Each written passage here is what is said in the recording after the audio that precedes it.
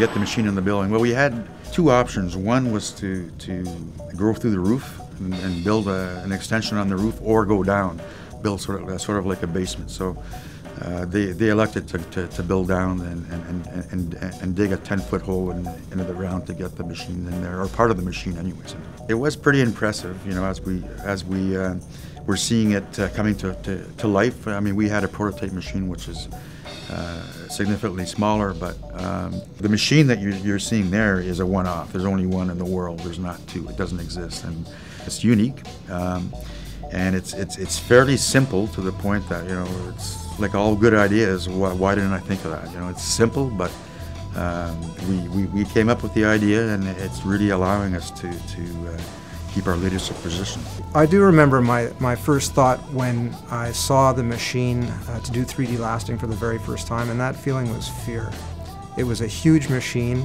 It had a lot of moving parts. It was unlike anything I'd ever seen in a skate assembly line.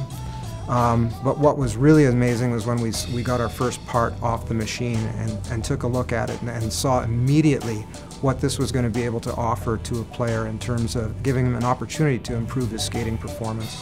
It all started with the Vapor 20. We wanted to give it more three-dimensional shape, but we saw the potential at that time.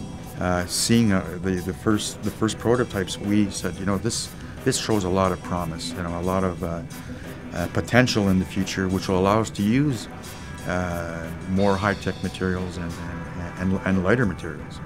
When we look back at how we got to develop and produce the machine used to do 3D lasting, you know, that was really the result of people putting their heads together, looking at the basic problem of trying to do something that would really work in terms of delivering a better level of performance, a totally different level of performance to hockey players. The invention itself that we've come up with is allowing us to do things that are just unique in skate making. No one else can do that right now, or have that capacity to do it. So it's putting us in a very important competitive advantage.